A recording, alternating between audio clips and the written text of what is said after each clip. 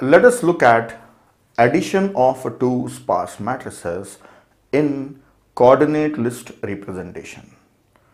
Suppose I have sparse matrices like A, B, and I want to add these two and get the result in C. So this is in mathematical form. But when it is represented in a program in the form of a coordinate list or 3-column method, whatever it is, for that how we perform the operations like addition operation we will see. So first of all, I will solve it manually, that is using pen and paper. Think that using pen and paper, how I can add these two and what should be the result. So let us do it. The dimension of first matrix is 5 by 6. Second matrix is also 5 by 6. So yes, they can be added. So for adding two matrices, their dimensions must be same. Then the third matrix I have already taken here the size 5 by 6. Now what are non-zero elements in first matrix? 6, 7, 2, 5 and 4. And the non-zero elements are 3, 5, 2, 7, 9, 8. Now a normal procedure for adding two matrices, we will run the same method, that is every element of A is added with the corresponding element of B matrix. So let us add them. So let us start with first one. First element is 1, 1. 1, 1 here, 0. 0 plus 0 is 0. Then 1, 2 with 1, 2. This is also 0. So I will do the rest. This is 0 and 0. So this is 0. This is 6 and here it is 0. So 6 plus 0 is 0. Then remaining 2 are 0, remaining 2 are 0, 0. Now second row here we have non-zero elements. First is 0 and next is non-zero. And here we have 0 and non-zero. So this is 0 and this corresponding elements, they are at same index I and j. So 7 plus 3, this becomes 10. And the next element is 0, 0 and here we have one more non-zero for which there is 0 here. So it will be just 5. So 0, 0, 5, 0. Then third row 2, 5 and here there is 2 here. So this is 0, 0, 2 plus 0, 2 only, 0 plus 2, 2 only, 5 plus 0, 5 only, then 0, then 7. So if I take them, first one is 0, then 2 as it is, 2 as it is, 5, then 0, then 7. Then fourth row, all are zeros here. So 0 added with these will get the same thing. So we will get the same row. 0, 0, 0, 9, 0, 0. And the last row 4 and then here 8. So this is 12. And the rest of all zeros, here also rest of all zeros. So these are all zeros. So this is what the addition of two sparse matrices A and B, and I got the result C. So C is obtained by adding A plus B. How many non-zero elements I got? 1, 2, 3, 4, 5, 6, 7, 8, 9. So 9 non-zero elements I have. Now let us do the same thing using coordinate list representation. Let us represent this as a coordinate list. So in this sparse matrix, let us count the number of non-zero elements. 1, 2, 3, 4, 5.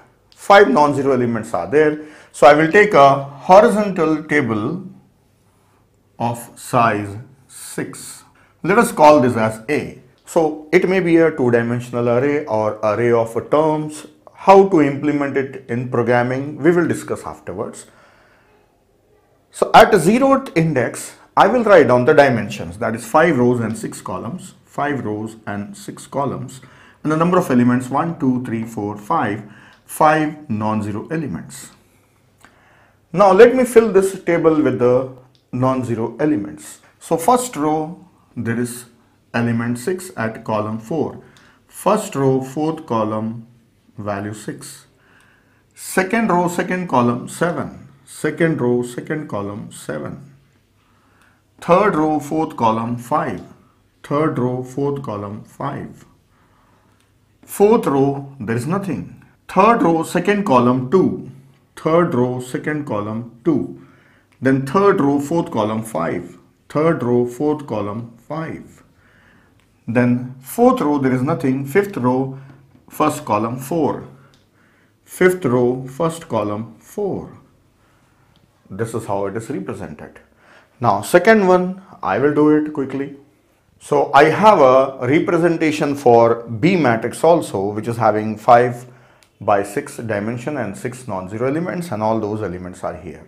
Let us see how addition can be done. We have to add these two matrices from this representation. So we need one more array of coordinates, that is the same type of array for C, but we don't know how many elements it may be getting. So what should be the size? See how many elements here? 5. How many elements here? 6. Total 11. If none of them is matching and none of them is added, then at most 11 elements are required. So I should have space for 11. But I will not take 11. We know very well. Answer we know. So how many non-zero elements are there? 1, 2, 3, 4, 5, 6, 7, 8, 9. So 9 is the size. So I will take the size 9. Then I will add it from here. I have a array ready here. Now let us start adding them. The dimension are 5 and 6. I don't know how many elements I may be getting. Once I get the number of elements, I will update this one. So let us start adding. So for adding, I will go on the first term of this one and let us say I, and this first term of this one, let us say j. See, this 0th index is having the dimension and number of elements. Now let us start how to add them. First check the row number here and row number here. That row number is smaller. So that element comes before this element. They are not in the same row. So that first row 1 element comes here. So we'll include that element here. Directly it is included. So you can see that here we wrote directly 6. 6 directly came from here. So same thing, it's not added with anything. Then as we have copied this element, move to next element. Compare rows. Rows are same. Compare columns. Columns are also same. So these are matching. So add 7 plus 3. So row number is 2, column number is 2, and add them. And move I also and move j also. So this is what we got 10 here, because the 7 and 3 were matching. Now next element, row number 3, row number 2, this element come first. There is no matching of rows, so directly take this element, smaller row number, copy it here. Then move to next. Now row number 3, they are matching. Column 2, column 3. So this element come first. So they are not matching, but this element come first. So take this 3, 2, 2. So 3, 2, 2. See, this was the element. This was the element. Then move to the next element, I. We are here, 3, 3. Row numbers are matching again. Now check the column number. Column number here is 4 and here is 3. So this element come first. So 3, 3, 2. This is the second element in that row. Then move j to next element. Now compare. Row number 3, row number 3. So same row number, but column number, this element come first. So 3, 4, 5. So 3, 4, 5. 3, 4, 5. This one. Then as we have copied this one, move to the next element. Row number 5, row number 3. So this element smaller. So this will come as it is. So 3, 6, 7. Then move next. Row 5, row 4. So this is smaller. 4, 4, 9. Then move next.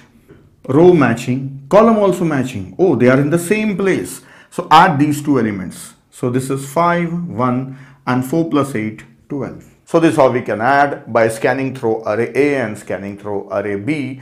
And if the rows are matching, check for the column. If that is also matching, then add them. If row is small, directly copy it.